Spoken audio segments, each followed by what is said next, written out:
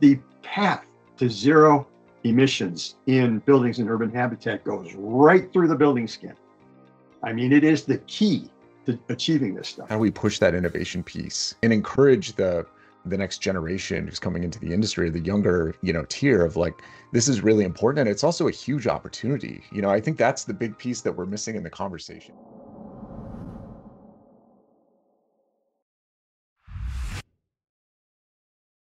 So this is going to be per Spencer's recommendation. We have a real heavy hitter, industry veteran on the call, or on the podcast rather.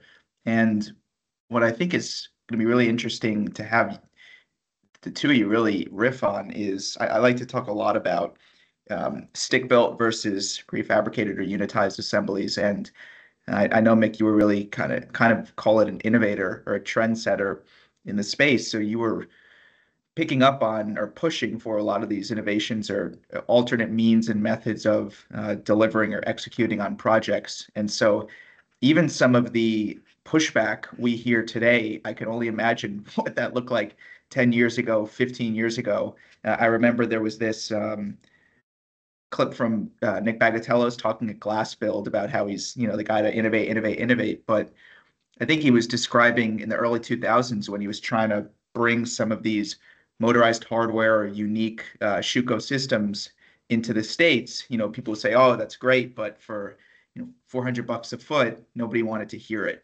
So I guess we can start from there. Yeah, well, cost is always something to talk about, but that's what we talk about all the time.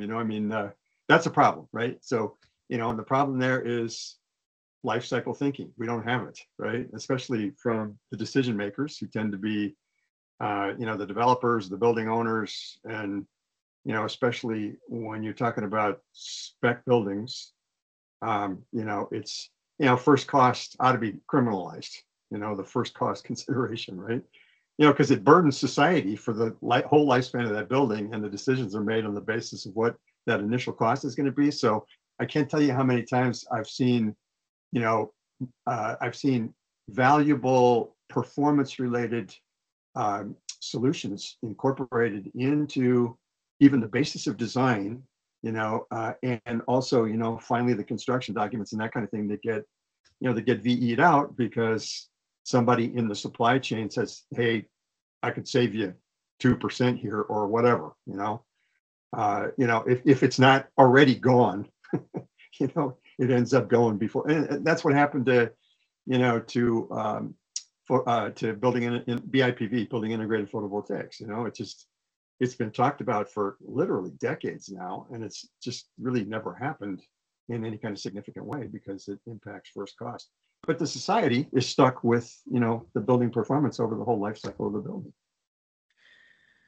Yeah, it's funny or interesting how I'm sure you're both familiar with, a lot of the high-end, call it residential buildings in New York that were done by the Permas, the Encloses, the Bensons, and so forth, where you can see a distinct difference in quality of build in a condo versus a rental building. And I think it really kind of is articulated or pans out when you then trace into the interiors and how you might have a curved wall embed totally exposed on the ceiling or something foolish like that, or even little things like if the operable window hardware has a built-in limit arm that works, if the awnings can be operated with under 40 or 50 pounds of force, these little things that I started with Israel Berger on the facade consulting side, and I got exposed to some of the highest end private developments, from World Trade Center development to Manhattan West and Hudson Yards. These kind of cream of the crop,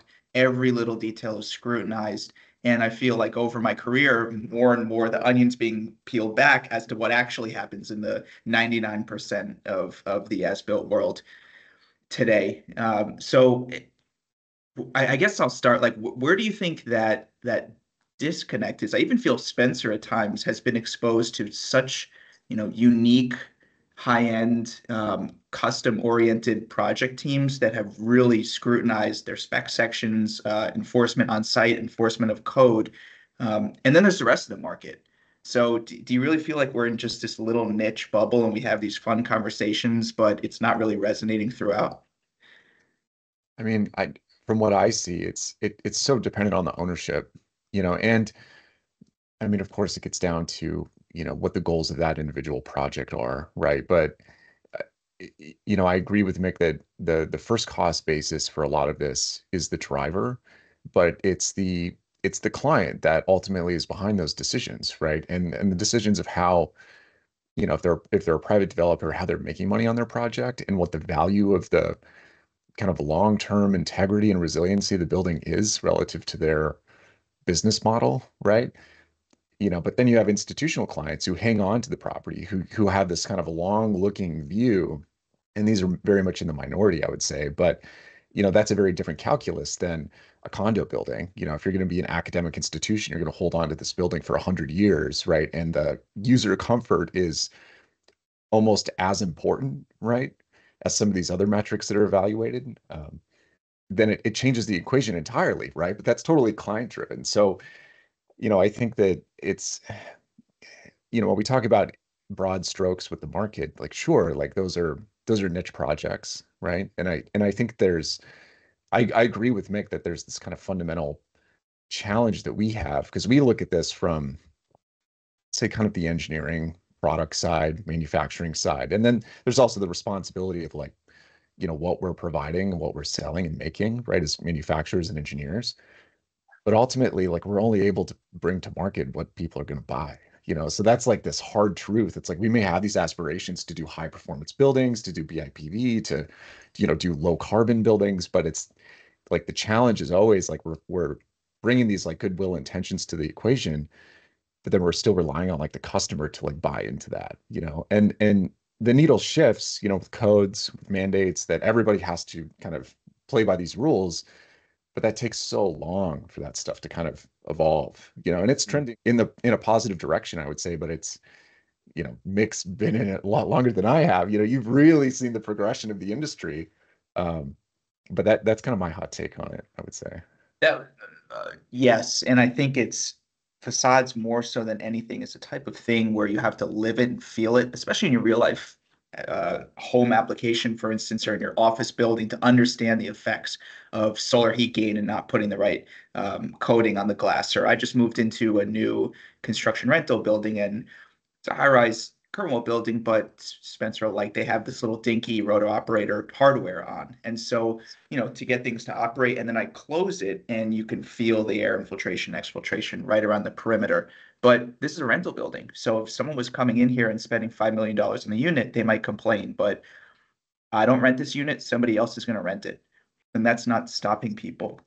So to kind of play off that, Mick, your comment about cost, I think cost is always going to speak, and you're always going to have low bidders and alternate systems being proposed that may veer from basis of designer spec. But in our call it post-COVID world, and right now our sort of inflation challenge, especially with limited supply chain, even if interest rates are cut and construction activity spikes, do you think we're in a new era now where everything becomes cost driven? Do you think that's kind of exacerbated at the moment more so than prior times? I guess the question is, do you think we're going to slingshot back in the other direction, or do you think we've uncovered or turned a stone that can't be turned back? Well, that's a complicated question, and it's like they're just some of the problems that I recognize in facade systems are extremely difficult to deal with without some incremental cost increase, right? Like the whole lack of adaptive capacity in facade systems, for example, right? It's a design problem, like sustainability problems. It's like I saw Bjarke Ingels years ago in New York City, speak at the McGraw-Hill Center, in one of those conferences, the innovation conferences they used to have, I think it was. He said, sustainability is a design problem. That's absolutely right on the money. That's the truth, but solving those problems is really difficult to do without impacting cost. And, that's a level of innovation that we're not very good at, right? Solving those problems and not adding to the cost burden. It puts a layer of complexity on innovation that makes it really difficult. And we're not good at innovating anyway. You know, I mean, the building industry, we talk a lot about innovation, and it's like, it's more, you know, techno babble than anything else, right? I mean, I don't think we know how to innovate. I don't think most people in the industry understand what innovation is, you know, much less how to achieve it. So, you know, I don't know. It's the, you know, the cost thing. I mean, I saw, you know, I was with Schuco fairly recently for a while, and I saw, you know, these specs come out of the, you know, architectural community that were, you know, specking Schuco level performance, and time after time, it ended up being what, Connier 1600, Spencer. That's like, you know, and it, you know, it's, and you're, you know, you're right. I've been in this industry a long time, too long, right? I am frustrated and impatient. This stuff all should have happened a long time ago. We should be way ahead of where we are now. And just like, you know, the talk with innovation, it's the same thing. You know, I like to call it sustainababble. You know, we talk a lot about resilience and sustainability. You know, it's like talking about God. Everybody that is in the conversation has a different idea in their head of what that is, and yet we think we're communicating, and we're not. We're talking about something different, you know. Well, okay. So if you look back at your younger self trying to change the industry, trying to trend set, would you have steered yourself in a different direction? Do you feel as though now you put your best foot forward? Well, you know, my start in the industry was not in the curtain wall business, right? It was adjacent to the curtain wall business. You know, I started basically, you know, essentially in a deep way with structural glass facades, right? So, you know, I had a company called ASI, Advanced Structures Incorporated, and we brought the high transparency technology into the U.S. marketplace, you know, for the first time, right? And we were a bunch of young designers and engineers watching what was going on in Europe at that time, and this is like, you know, the late 80s, early 90s, when you pick up a glass magazine in the US, and it wasn't about glass, not a glass magazine, a building magazine, right? And it wasn't about glass, you know, it was opaque facades with punched windows. But in Europe, it was all of this spectacular exposed structures, you know, high transparency structures. So, you know, we were all just totally fascinated with that and looking for opportunities to do it in the US market. And it was at that time that the marketplace started to change, and architects were like asking for that. Hey, what, you know, I want to do a project like Foster, Grimshaw, or whatever. How do I do that? You know, and we you know, quite literally knocked them off.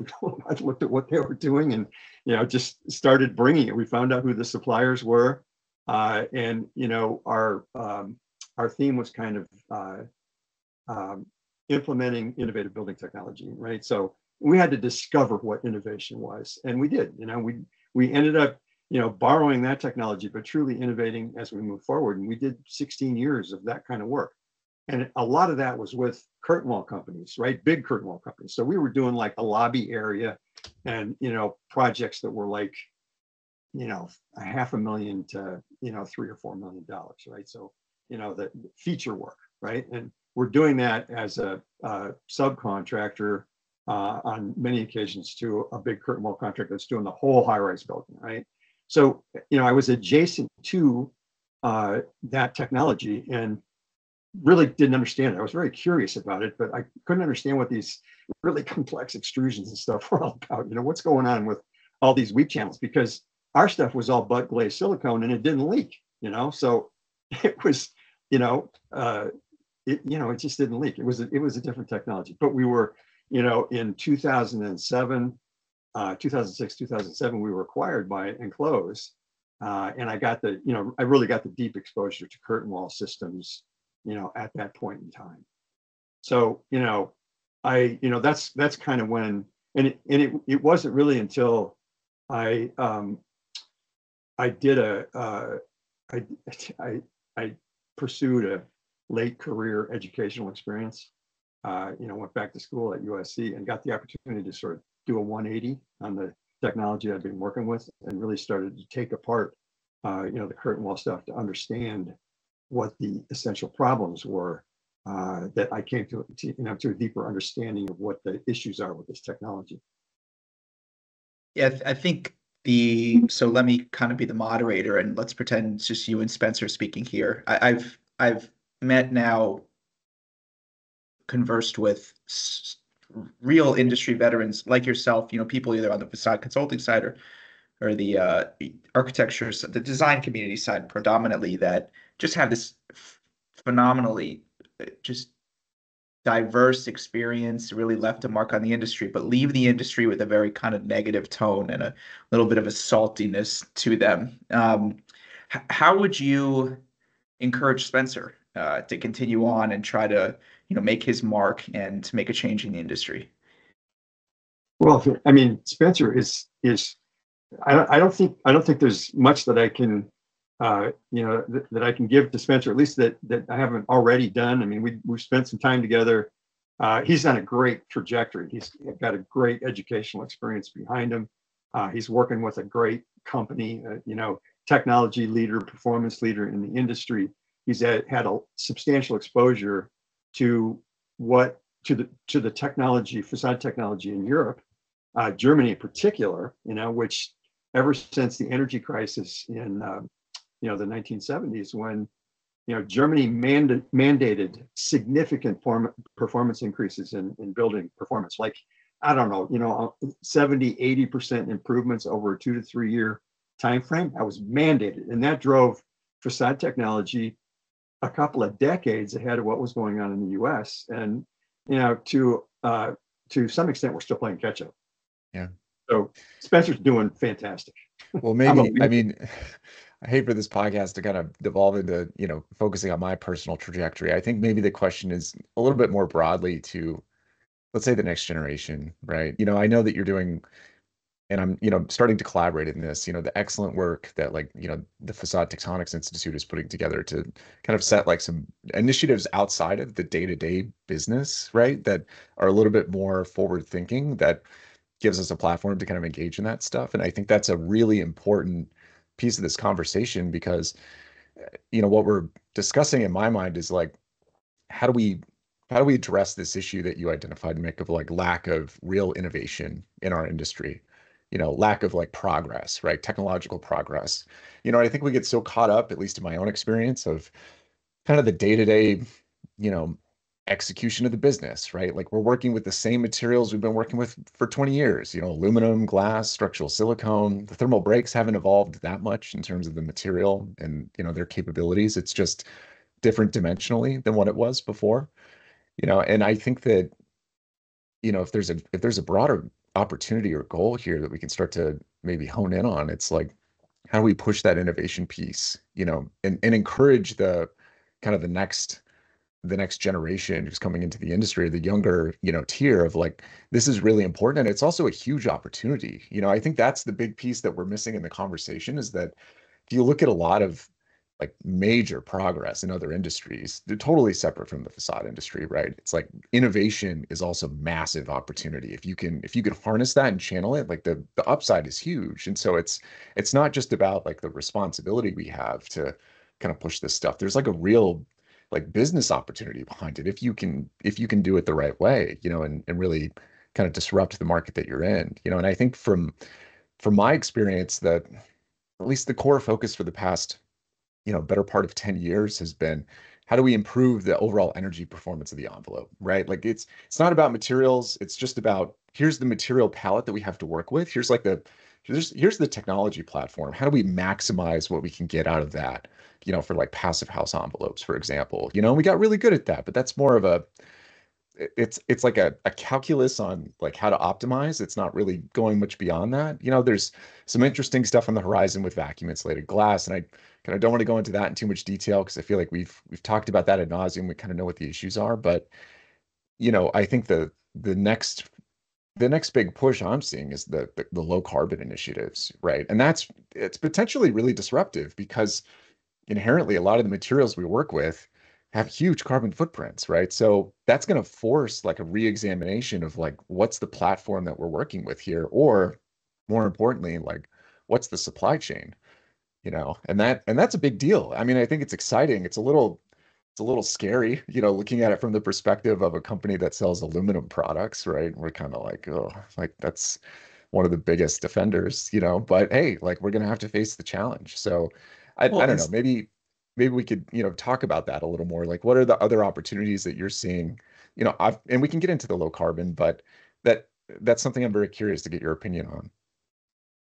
the other thing that I want to, yes, I really like that direction. And what I want to take a step back for a second on is that we're talking about all these new innovations in VIG and some iteration of BIPV or dynamic glass, but what about what we have today and just more implementation of it? And so talk about codes and the effectiveness of the codes or how much they're being enforced.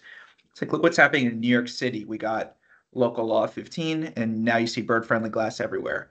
Local law 97, who knows? We'll see how it's implemented. But in New York, we have these special inspections, and a lot of times people focus on the life safety issues. So they look at structural components, welding, curtain wall anchorage, because that could be detrimental to society. But everything else was kind of brushed off. Air infiltration, who cares? But now there's the thermal section or energy performance section to it, the TR8, where technically people are supposed to be monitoring how much insulation, what type of insulation is behind the back pan.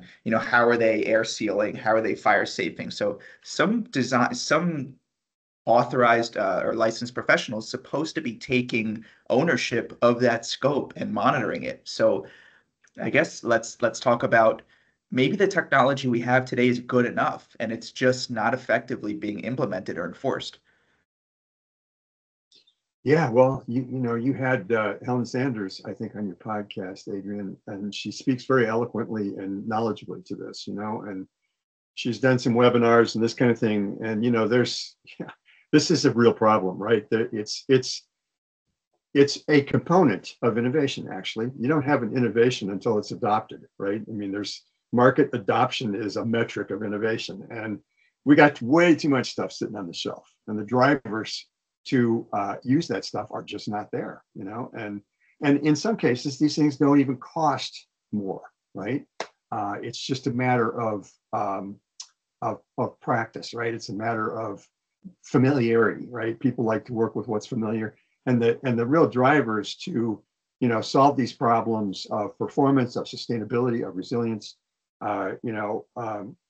they're not there. And so this code thing that you talk about is huge. The problem with code is that old axiom, it's code is what tells you how to build the worst building, code minimums, and that's what codes get used for, right? But still they play a role, right? And so that's one thing that we are actually, I think our most active group at Facade Tectonics is our advocacy committee, which is working with the different code groups, a very, very great bunch of people that we have there, and trying to move those codes forward. And they're doing it successfully. They just had a big success with the GSA.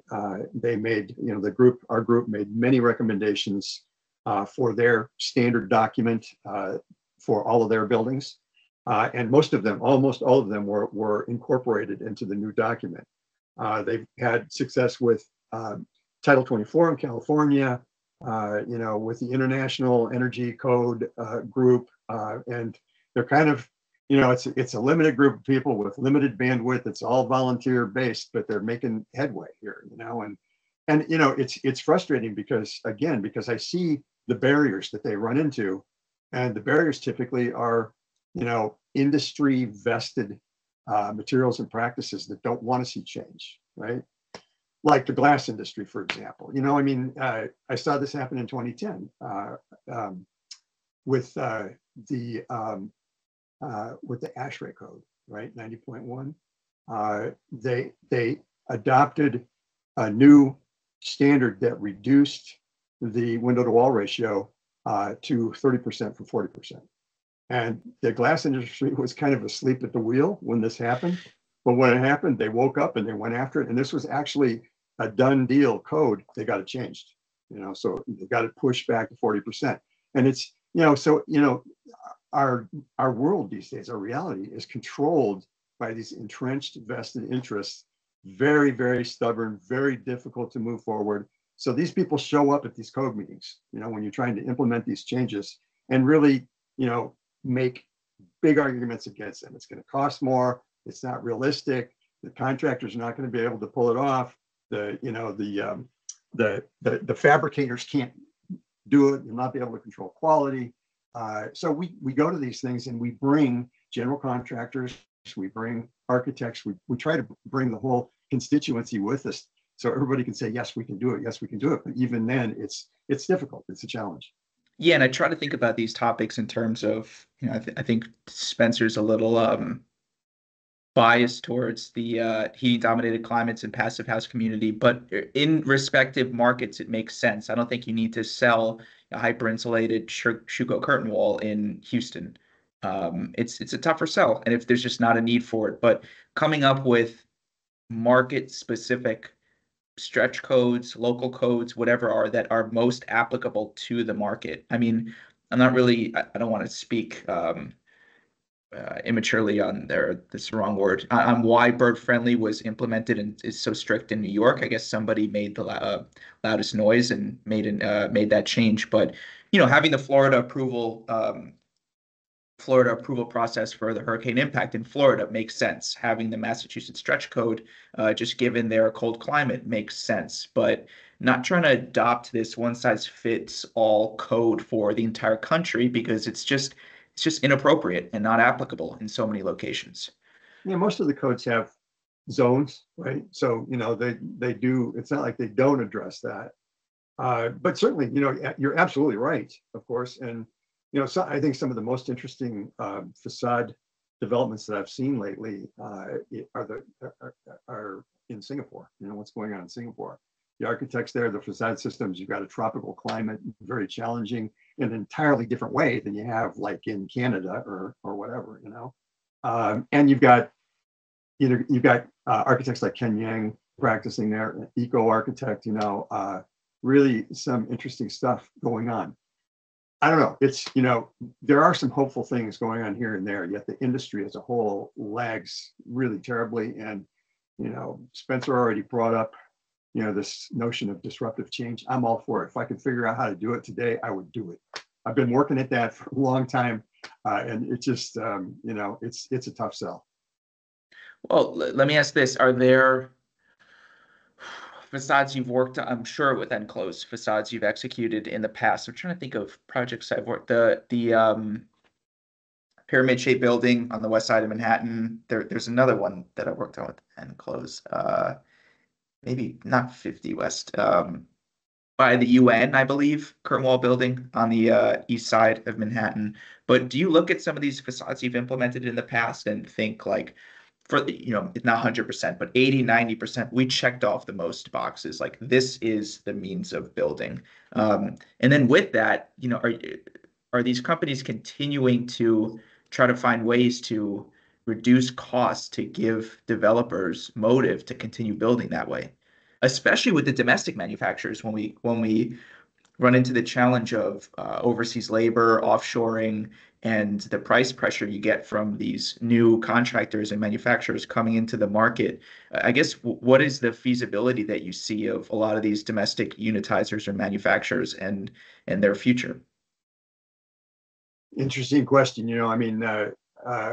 Spencer may be able to speak to this better than I, because I haven't been paying a whole lot of attention to it. But the passive house and what's going on in Canada, one of the trends that I see that is addressing some of these problems that you're talking about are not coming out of the curtain wall companies. They're coming out of other startups and other adjacent industries to the curtain wall industry, other contracting operations. But it's this mega panel stuff, right? Where they're moving away from conventional unitized curtain wall. You got a big, huge panel, which minimizes the perimeter area of the unit, okay, which is very helpful, right?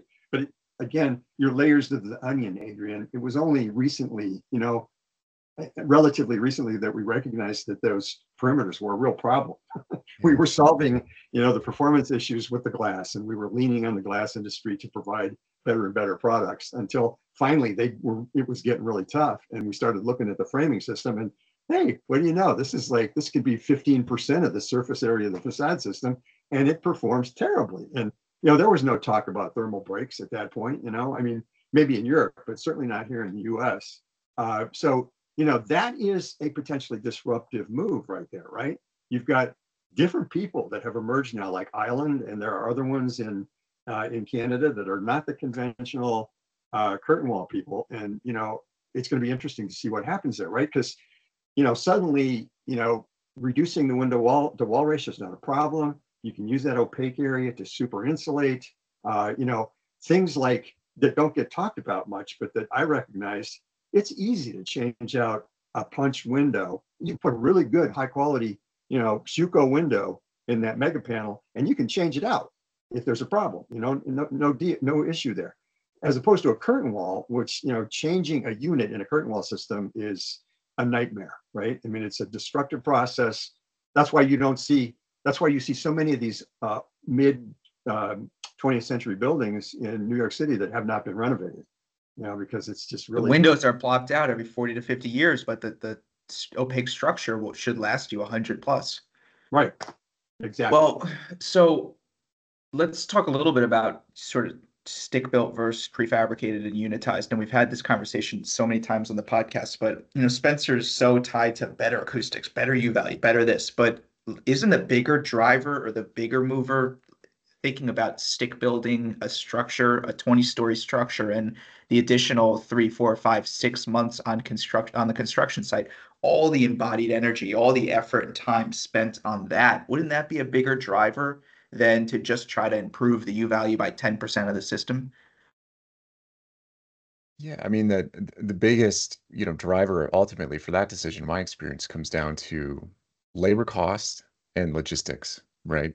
Unless there's some driving aesthetic requirement, where you need like really minimal framing and the stick system can give you that. But, from a performance perspective, in general, you can achieve better values with stick systems than unitized. If you really get to kind of the upper echelons of like U values But and better performance, what, maximizing on that. paper or actually on site? Because all Well, the additional joinery, think about all the loss. yeah, well, it comes down to, the fact that with the stick system, you don't have any stack joints or coupling mullions, right? So you have less of this framing area that Mick was referring to. That's a major weak point potentially with a lot of thermal bridging, or let's say not thermal bridging, just lack of insulation, right? It's zones in the section that just don't have insulation. There's air cavities or there's aluminum or there's gaskets, but with the stick system, you can kind of minimize that. But it's interesting. We'll look at projects, in the southern states that we would never ever do as unitized or as stick products, in New England, but the labor rates are so much different in those southern states that they're like, yeah, we're going to stick build this. And I'm thinking to myself, like, that's crazy. The amount of labor is going to be insane. But they're like, yeah, it's fine. The labor market is different, right? And that's a huge driver for that decision-making process on a lot of jobs. It comes down to, you know, also the access, right? Like unitized construction and panelized wall systems, I have such a presence in the market in bigger cities because of the optimization of getting the material onto the building. Just cladding the building in a panelized fashion or a unitized fashion is so much more efficient than if you stick build it and then glaze it on site, right? So, and there's huge opportunity for innovation there, but it's kind of like two different worlds of construction. It's like very, very, very different applications in my The experience. the worst case of that as of late, I was in a southern city. I posted about it recently. I didn't want to blow the project team up, which I wouldn't do, but it was a 28-story high rise, framed out sheathing, I think it EFIS, but stick built punched openings as if it was a storefront system within the openings, and you must have had 60,000 square feet of it. I mean, absolutely insane. And I kind of was digging with it. I just have a friend at the GC asking, how is that feasible? And I think this one glazing contractor just has endless, unlimited labor. So they literally had 20 plus people on the floor all day long stick building. You wouldn't see that up here, Spencer. I don't think I've ever walked around New York City in a 10 plus story, 15 plus story building and seen someone stick building an opening. But in the opaque area, it's still very common for your traditional stick build in elevations or facades that have a lot of reputation and could be panelized. So, there's the one side, maybe you have limited contractors that can fulfill the market, which I don't think that's the case. I think there's a lot of people today that can deliver that type of facade, but still, I think you have GCs looking at their estimates and penciling out, what, it's cheaper to get some mason to come on and hand lay the brick 20 plus stories on a double decker scaffold instead of spending 10% more on an island or somebody up front and saving all that time on the back end. Yeah, I mean, and schedule is also a driver, right? Like if they've got time, to do the on-site, more traditional methods of construction, and the labor force is there, Why and the not? requirements of the building aren't, extraneous, then it's like, yeah, it's, they just kind of follow that path. But, it's there's a bit of a challenge there to overcome that because in a way that's always going to be part of the mix of the industry, and especially, on scopes of the project, like on the lower floors, like Mick was referring to, there's always going to be these monumental pieces on tall buildings, right? At the podiums, the podium scope is always going to have this kind of different aesthetic. And in general, the trend for a lot of these projects is that it's almost impossible to unitize or prefabricate some of this stuff because the scale is just so monumental, and so that kind of forces this, you know, continued, trend of like those companies are going to exist. That material, those systems are always going to be kind of part of the mix because it's just a different aesthetic. It goes beyond say the limits, the limitations that you have with these prefabricated wall systems or unitized systems. It's a different product, a different aesthetic. I I mean, think the biggest, the other consideration is quality, right? I mean, Yeah. Stick built on site, you've got the vagaries of the site condition. You've got, like you said, Adrian, you got a big workforce that can do this stuff. Well, how well trained is that workforce, and how do you control quality, with that big workforce on site? And what's driving that decision, I think, as I think you've said, is cost, right? And the problem with that is, if it's happening down south where the weather is relatively benign at this point, that may be okay. But from a resilience and sustainability standpoint, in a warming climate, it's not going to work out in the long run. And it's still going to happen. It's going to happen because it's cost driven, right? But it's a problem. I mean, in many respects, I think, we are quite literally, and we have been for a long time, building tomorrow's problems today with the facade solutions that we're delivering today. well, let's just cut to the chase and say what's ultimately going to move the needle. And if I think about as of late, the biggest drivers are these new codes that are suddenly popping up and being enforced. Again, the stretch code in Massachusetts, you say, okay, interesting. What are the U value targets? Whatever. But all of a sudden, that's requiring passive house level air infiltration. And so all of a sudden it matters how qualified your labor force is, because if they don't comply or if they don't meet their blower door testing, what are they going to do? It's too late. And so, a code like that, the bird friendly, local law 97, these codes that are suddenly being implemented and forcing the market to change, I think there's something to learn from that. Even we have no choice but to adopt. Yeah, we can't have enough of that. We need more of it.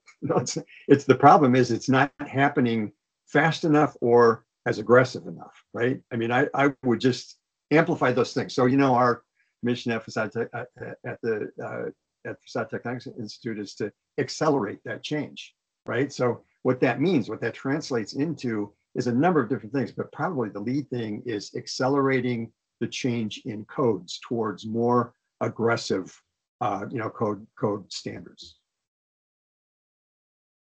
And you see that happening with the stretch codes in Canada, and you can see how that acts as a driver for technological change there, right? And so, and the thing is, it's all basically voluntary here in the U.S. So, New York, Seattle, some of these cities, it's kind of up to the urban areas, increasingly up to the urban areas to adopt these more ambitious standards that even a lot of times go beyond code. And yeah, that's a big deal, and it's important for the cities to do that, right? If you're not going to do it on a national or international basis, then these mayors, the governance of these big urban areas have a lot at stake, right? So I really, really appreciate, like the kind of stuff that I've seen in New York City and Seattle, where the local governance is really taking these things on, getting serious about it, and being much more progressive with these changes than we typically see. I think this was a phenomenal conversation, and I really appreciate both of you coming on and just giving your involvement in facade tectonics and the message that the institute or organization is trying to push. What's the best way for people to find it, understand what the mission is, and get involved? Well, the mission, the mission is it's a great mission, right? I mean, it is unconflicted, right? There is no vested interest. It's purely about resilience and sustainability.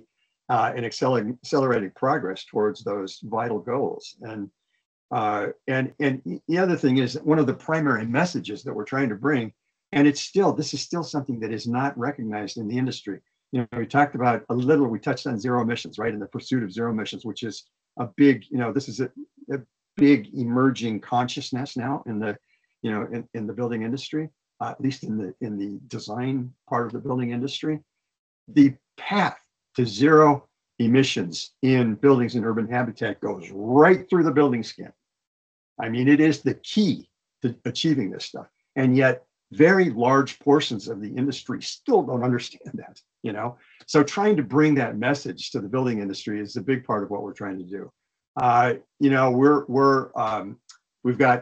We're a volunteer organization. We're a nonprofit. We rely on our volunteers to do this stuff. And volunteerism is not what it used to be back, in my early days, under the Kennedy administration, when volunteerism was really celebrated, and a lot of people, were compelled to volunteer. Now everybody's so busy; it's tough to get, for people to elbow out the time. But the reality is, every building that we build as an industry is another punch in the jaw to the ecosystem, and to biodiversity and stuff. So it is really critical that all of the practitioners, all of us in the building industry, elbow out enough time to just do the right thing. And by the way, doing the right thing, that's what facade tectonics is all about. It's a platform for doing nothing but the right thing, right? So, and there's a lot of ways to get involved. We have committees and various committees, and I mentioned the advocacy committee. But we're the website is facadetectonics.org. And we have a Skins newsletter. We have a Skins podcast. We have, a number of media channels. We've got a big World Congress coming up in October, and we're taking it on the road for the first time out of LA to Salt Lake City. It's October 8th and 10th. And our World Congress is essentially peer review, paper driven. So, the speakers are mostly people that have navigated a paper through a blind peer review process that this year was administered by Isla Axamija at the University of Utah in Salt Lake City. So that's where the World Congress is going to be, on campus at the University of Utah. And we're going to announce for our big event in 2025 our Vitruvian Honors and Awards program for 2025, right? So, it's a really robust recognition program, which I think is another thing that our industry is not very good at, is recognizing who's doing great stuff and celebrating that stuff. So yeah, that's kind of what we're up to in a nutshell. There's a lot to talk about there, but we'd need another session. Another episode. That was pretty badass. Thank you both for hopping on. I really enjoyed it. Yeah, thank you for the invitation, Adrian. I enjoyed it a lot too. Let's do it again sometime. Cheers, Thanks, Mick. Take care. Okay, guys.